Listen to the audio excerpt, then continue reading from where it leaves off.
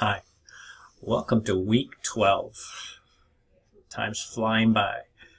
We're going to be moving up the OSI model to the transport layer. Here you're going to learn about two different protocols, TCP and UDP, and what their functions are. The labs this week are fairly straightforward. They're all with Wireshark. Yeah, I think they're pretty much all Wireshark labs.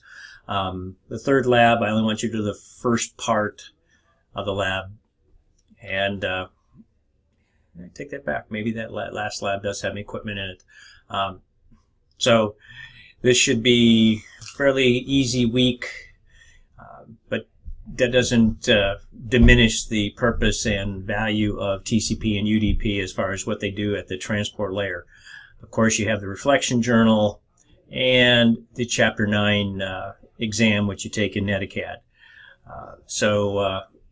I think I'll post a lecture, and we'll